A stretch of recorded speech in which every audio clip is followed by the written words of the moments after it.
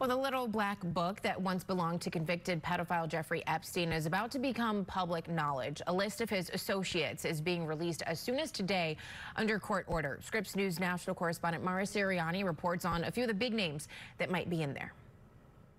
Hundreds of sealed court documents set to be released as soon as today will reveal the names of associates of the late Jeffrey Epstein. The names were included in a 2015 civil lawsuit against Epstein's former girlfriend, Ghislaine Maxwell, by a woman who says she was one of Epstein's sex trafficking victims. Virginia Giuffre alleges that when she was 17 years old, Maxwell arranged for her to have sex with Epstein and other high-profile men. Of the more prominent names expected on the list, Britain's Prince Andrew, who settled with Giuffre in February 2022 and denied any wrongdoing.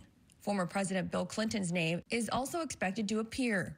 And while Giuffre didn't allege wrongdoing by Clinton, and there is not expected to be any evidence of illegal conduct, the lawsuit claims she met him on Epstein's private island Clinton denies ever visiting. Last month, a federal judge in New York ordered the identities of 150 people named in the lawsuit to be made public, ruling there was no reason for the names to remain sealed. Any victims' names will remain private. Epstein, who had already been convicted of sexual offenses, died in a New York jail in 2019 while awaiting trial on sex trafficking charges. Maxwell was convicted in 2021 of helping him recruit and sexually abuse young girls. She's currently serving a 20-year prison sentence. Mara Sirianni, Scripps News.